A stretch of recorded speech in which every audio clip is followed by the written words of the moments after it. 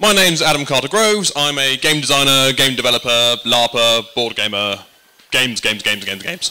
And I'm here to talk to you about save scumming. You might not know what save scumming is, so Wiktionary, everything on the internet is obviously right. Basically, it's like when you're going through a choose-your-own-adventure book and you save the page. And you go, oh no, didn't mean to do that, and go back.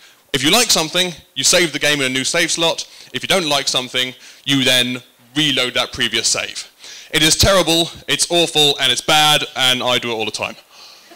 So, however, the reasons why are mostly to do with sort of the narrative flow of a game and the intended design purpose of that game. So it's, you're hacking the story, you're going, I made this decision, and these ramifications came out of that decision. I don't like that. I think that the person who designed this chose this badly. I'm going to go back and I'm going to redo what I did. It also grants the player a level of omniscience. It's, for a really good narrative to come through in a game, the player wants to discover the narrative choices and discover plotline as the character does. So your choices and the character's choices align. But if you can go back and just change what you did, that means that you now have knowledge that the character does not, and you're ending up sort of godlike directing rather than being part of the story. You're going into this game, and rather than having a, you have died through this bad combat, you have died through this narrative choice, or you finished the game, you've gone, what I've done here is so abhorrent and so terrible, and I really hate it so much, I'm going to kill this character and use the reload function that's in this game to make up for some failings. I could go into death in games, but other people have done that before me, so. However, there are some times when it would be good. There would be headings, but uploads. It can be good, particularly broken games. One particular time this happened to me, I was playing a really old, I think it was Baldur's Gate or Icewind Dale, or one of the really old role-playing games.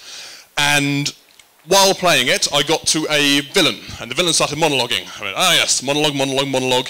Combat happened, pause, disintegrate that villain. Loads of fun, bam, puddle of dust. Turns out they're meant to escape. They were meant to actually survive and run off and do loads of other things, and I then broke the game because of this choice and had to go back. It's a really good option if I get lots of save points. The last one was an hour ago, but that's not the point. There's also, I've had the same problem come up which I couldn't help with in XCOM. I was doing Iron Man mode, because I'm a badass, and got to the end of the final mission, finally chose to do the final mission, and I got into there and the game had broken to the point where no enemy spawned. This, unfortunately, it would be fine in a normal level, but this level, the doors in each section only open when you've finished all the enemies off. So I had a group of elite badass troops walking around an empty alien spaceship going, oh, I don't know what's going on, help. And because it's Iron Man mode, it saves after every turn, so I couldn't restart the level. I had to use devastating psychic powers to destroy my own team in order to be able to play the game. So there are reasons when it can be good. However, most of the time it's because player indecision and player failure. It's, I have chosen to do something and I don't like it. Or I have moved on, I've gone, I like you, and it turns out they're a bad person. Or I have shot too many bullets now, I've run out of bullets, and you have changed your mind. And we'll get to why this is an interesting one later on, but when it comes to the conclusion. But that's what most of it is. It's most of the player going, I did not like that. There's also the third way, which is the ugly side of things. It's bad design. It is when the player thinks they're doing something when it turns out they're doing something else. A really good example of this, anyone who's played L.A. Noire will know about the angry, shouty man in L.A. Noire. There are three options when you're talking to people in L.A. Noire. Investigation game, you're a cop, going around talking to people.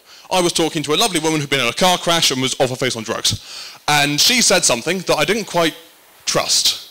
The possibilities you've got are, I believe you, and I have evidence to believe you. I don't believe you and I have evidence, or I'm not quite sure.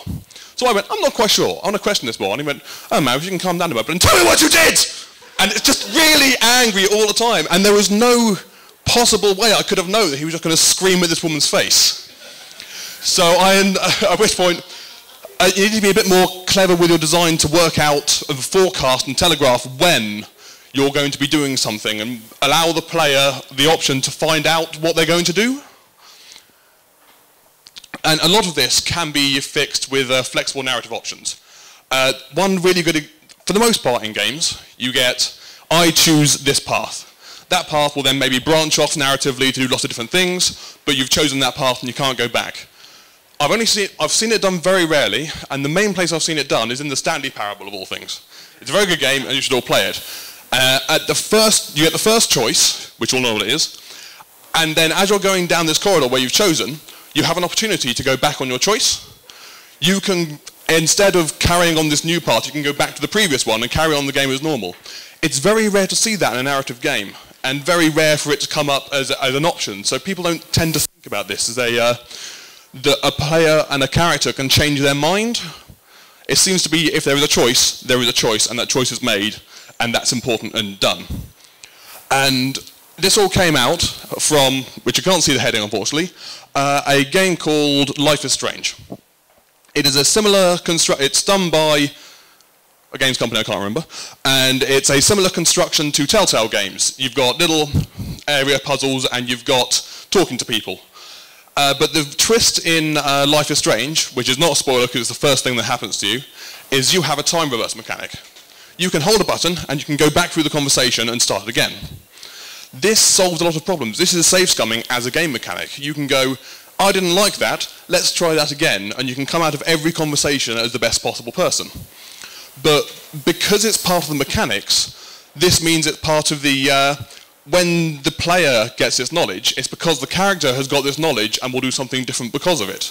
It's not that you've gone back and you've now reset the character. This character has learned at the same time you have. And they've done something really clever with this as well, because you've only have a limited amount of time in which you can reverse. Once you've left the conversation, you can't really go back and do it again. So you end up with being able to drop surprises on players and being able to make it so they have to decide a choice, but it does all of the forecasting and foretelling for you because you've gone, I've looked at all the options here and this is the best choice. And then if something narrative happens later on, they can't go back and change that choice, but they still feel like they can explore the area. And I think that a lot of games can learn from a lot of this stuff, particularly being a bit more mindful of different narrative choices on going back on your previous decisions, and sort of rather than just having a big branching tree of narrative options, having a bit of cross connection where maybe you said you hate that character, but then they've endeared themselves to you and you now like them. There should be a way to be able to change how you do things. And also Iron Man modes. Iron Man modes are a really nice thing in games. When you're in an Iron Man mode, every decision matters. Every time you say, I'm going to do this, it's got a weight behind it because you know you can't go back. And when you've got saves and fallback options, that you lose all of that sort of gravitas to the choices. And additionally, you really need to try and push forward exactly what the player is going to do. We don't want shouty LA Noir Man. What you really want is to be able to maybe highlight an option and see what the possible outcomes. The character knows what they're going to say, but the player does not, and the player really needs to be informed on these decisions. And I think that's really important in games. And that's it.